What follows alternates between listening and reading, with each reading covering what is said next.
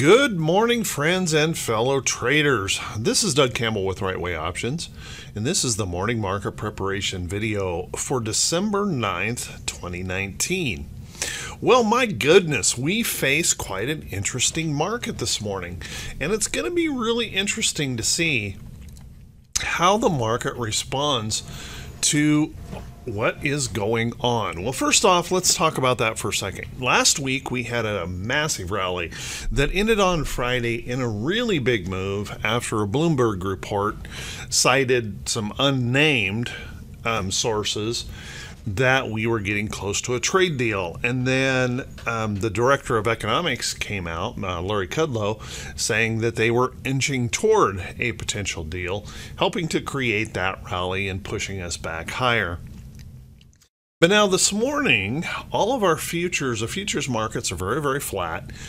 And we have some big decisions that are pending, and who knows where the market goes from here. First, what we have going on is December 15th, we have a scheduled tariff increase. And of course, the president has been using that as kind of his leverage to get the phase one trade deal complete with China. So we're trying to figure out this week whether or not we're going to have a trade deal before that December 15th deadline, or if the president is going to remove it, extend it, what is going to happen. We're waiting on that decision, and that decision can have serious ramifications for the market. If the president were to go ahead and say, look, China, here it comes. We have tariffs coming into place next Sunday. The market's not likely going to respond very happily to that. However, if he does pull it or extend it or something along those lines, we could see this market breaking out to new highs soon. So pretty interesting setup here for this week. And it's as if the market is just kind of tiptoeing along on a bed of pins and needles, not exactly sure what to do with itself today. And as traders, we're going to have to be very, very careful how we approach this market, because anything is possible depending on those decisions that get made. And we could see some very quick and substantial moves as a result of those decisions.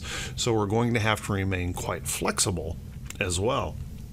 Let's take a look at the indexes here and see what the technicals are telling us here in the chart. First, you got to give it up to the bulls. The bulls are certainly in control here. They've rallied right back up after that big ugly move down last week. And we're approaching these all-time highs in the market. So the diamond's still being controlled by the bulls, still holding up very, very well. And this morning we're looking at just a slight pullback in the market. The market just seems to be, again, on pins and needles. What comes next? We don't really know as we push up toward those highs. So one of the things you want to think about is, first, the market is very bullish. The bulls are in control. Everything is going on here. But we also have to remember that if we fail here, if we were to fail here, and I'm certainly not predicting that. Remember, I said the decision could break us out to all-time new highs or break us down. And if we were to break down here, we have to keep in mind, as we approach that resistance high, we're also in that situation where we could be creating a lower high, or even that possibility, and I hate to point this out, but that possibility of a head and shoulders high. So a little rest and consolidation out here as we wait for that decision is probably a good thing after we rallied over 675 points in the Dow itself, rallied over 675 points in these 4 days. So pretty interesting move up, and now we have an interesting pattern that we have to deal with. So just keep that in mind and plan your risk carefully this week as we wait for that decision well, tell us which way the market's going to go, maybe. Let's take a look at our moving averages here and just notice that we're continuing to stay bullish, and long term we are still very, very bullish in this market. So just keep that in mind. There's no reason for panic here, but there certainly is reason for a little bit of caution and to be a little bit careful as we approach that decision point. Let's take a look at the SPY. SPY, boy, it came so close, within a breath of breaking out to new record highs here in the SPY. Just wasn't quite able to hold on to that.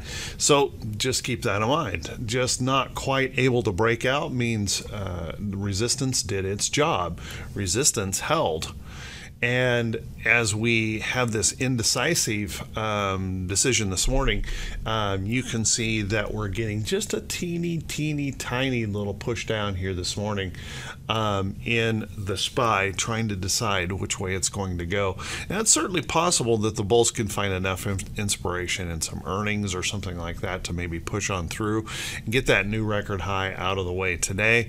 But unless it breaks that high, remember, we have that possibility of that failure pattern here if we were to get new tariffs. I don't want to predict anything here because I think it's impossible to know what that decision is going to be. We're just going to have to trade what we see and stay focused on that price action. Let's take a look at the Qs. Qs also uptrending, moved up very sharply in the last 4 days of trading. Had a great day on Friday. This morning we're looking for a little teeny tiny decline in that. So keep that in mind. We have that same pattern setting up here, that bit of a head and shoulders pattern that could be forming, and it's really just going to depend on that decision that we make about tariffs. That's likely, or trade deal that is likely to move us around here. And last but not least, IWM. IWM actually made a breakout. Notice that, popped out, made that new high. Now this is a long ways from being a record high, but it made that new high, and I had suggested that IWM may be the place last week, the place where there may be a better opportunity for some upside move, because it actually held some support levels rather than breaking down support as the Diamond SPY and Qs did last week.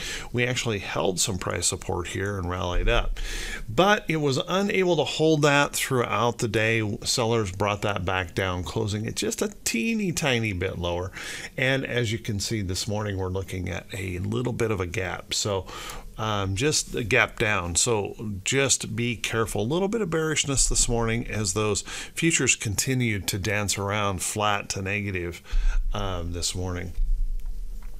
So with that, let's take a look at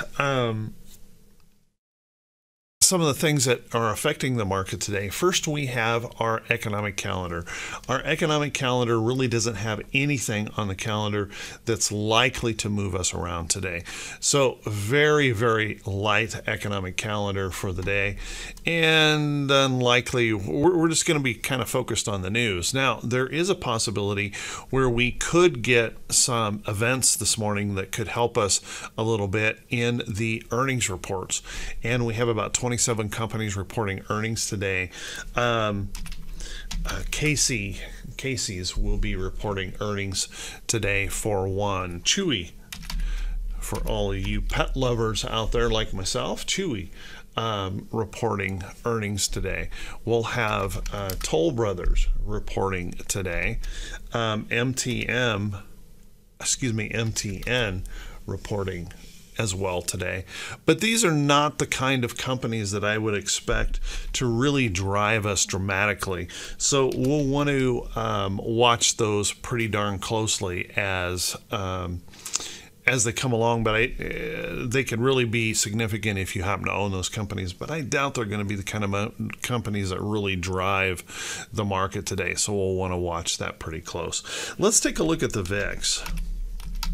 Now that VIX pulling back on Friday substantially, and I'm going to put some drawings here on the chart. You can see I've drawn out some support resistance levels in the chart, and the good news is on Friday that pulled back, but we're holding right here there's an intermediary support level right in here. And we did end up holding on to that at the end of the day. Now with the futures showing just a little bit of bearishness this morning, we could see that hold right in this area and maybe even lift back up. Now, technically speaking, that doesn't really, fear and greed is one of those things we always deal with in the market. But right now, if I look at this chart and really try to analyze what's going on here, we're still within a downtrend on the VIX. However, if this does create, in fact, a higher low, then we have this situation where we have that higher low. We could be building a wedge type pattern here in the chart. But I don't think it's going to be at all critical unless we break through. If we see some fear really creeping in here, we break through this area and this downtrend line. I don't think we're going to see any major ramifications of that unless we get that news report saying that, hey, tariffs are going into effect, or there is no China trade deal, or something along those lines to really spike up that fear. Just keep in mind, we've rallied this market a huge amount in anticipation of a deal. If we don't get that deal, if tariffs increase, if the House passing the bill last week that kind of, chastised China for their detention camps, raises enough tensions, and it seems to have this morning. This morning, China is accusing the U.S. of violating international law with this bill.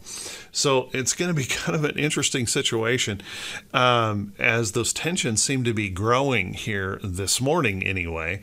And we've got this trade deal pending out there.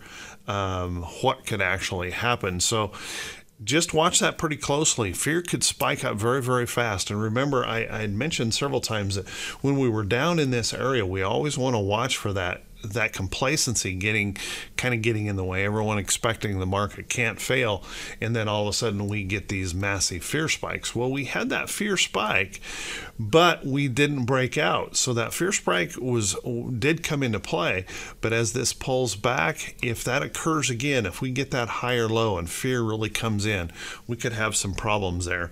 Hopefully that's not the case. Hopefully we'll get calmer heads, a deal will be struck, and we can see that VIX drift back down. So just watch that pretty closely as we progress through the week. Let's take a look at T21.22.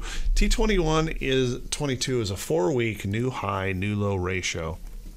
I get so many questions about T21.22, asking where to find it and all of those things. I'll tell you guys that I don't know. I would just do a web search if you want to find it in some other place, and I don't know where it would be. I use TC2000 for my charting, and I highly recommend TC2000 for charting, and this is part of the TC2000 platform. And T21.22 is one of those great little indicators that just always produces really good information. So when we reach up here into these top areas, you can see I've marked out 90 and 100 here. When we reach up in this area, it's telling us that we are in a bearish reversal zone, that area where we may have stretched just a little bit too far too fast. And you can see shooting up here in the last few days, we've rallied up pretty darn strongly. And as we reach up here and we're approaching those resistance highs in the chart, this is showing us that possibility that we could be reaching a short-term, and I mean a short-term, overbought condition. So this little pullback today may be just what the doctor ordered, but it happens around such a big pending decision as to what's going to happen with those December 15 tariffs that it's a little bit, like I say, just resting on pins and needles. So watch that closely as we approach up here into that bearish reversal zone as we hang around up here. Perhaps a little rest or consolidation will shrink that back down significantly. We'll have to wait and see. But right now we're just right at that point where we push too much higher, we're going to be hitting right into those resistance levels and overbought in the very, very short term. So watch that closely. So with that, everyone, hey, I want to wish you all a fantastic day. I want to wish you great profits in your trading. And I know today might be a little bit challenging. It might be one of those days where it's just kind of a watch, wait, and see. Protect yourself in the market. Remember, take some profits. We can't be a winning trader unless we are comfortable with taking profits. So if you have profits in trades, might be a good time to peel a little bit of those profits off. Reduce some of that pressure in your portfolio as we wait for this decision to come around. So let's take a look at before we take a look at a few stocks that are setting up, if you guys could do me a favor, if this is the first time you've seen these videos, if you could click that subscribe button on YouTube and also click that bell icon when it pops up so you'll be notified every time I post one of these videos. You know, guys, this stuff is what I do is an attempt to help everyone look at the different things affecting the market for the day and how we might want to approach the market for the day. There's nothing about my work here that provides any kind of a prediction as to which way the market will go. Just those points of interest that we have to be focused on.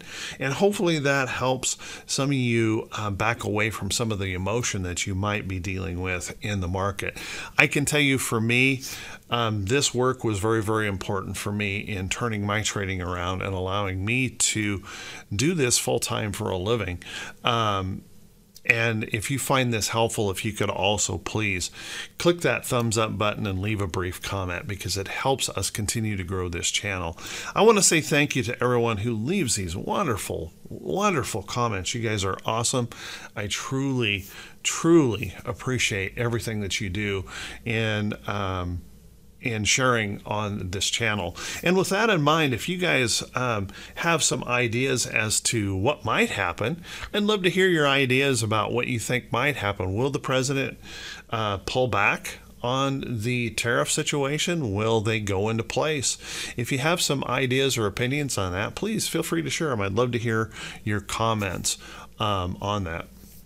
So how about we take a look at a few stocks that could be setting up. Now, remember, every time I talk about stocks, that there's no recommendation to buy or sell anything in this video. Everyone should evaluate anything that I show you here and decide if that is worthy of your trading plan, even fits your trading plan, and make those decisions whether or not you like those trades.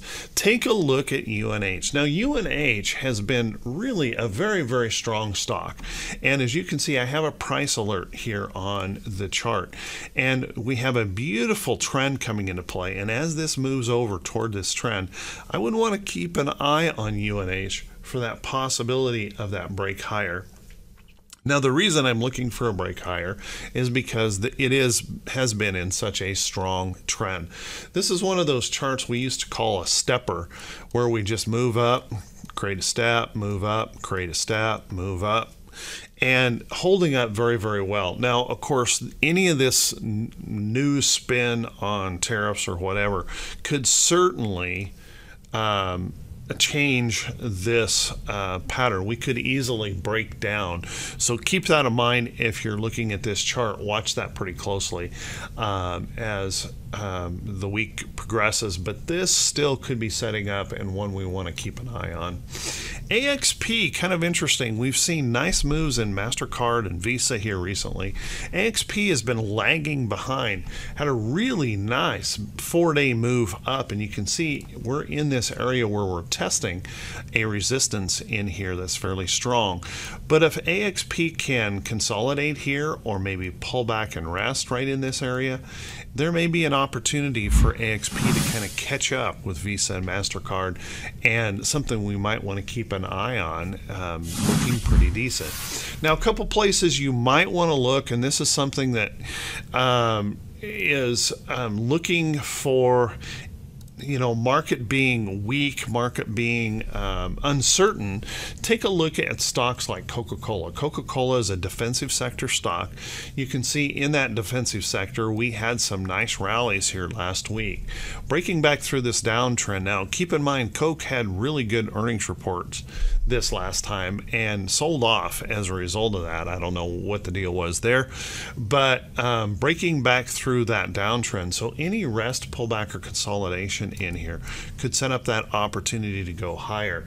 And oftentimes, if the market is a little bit uncertain or becomes uncertain, we look for those defensive sector stocks to move up as kind of a protection area, a place where folks can rest their money, get some dividend yield, those kind of things as we wait.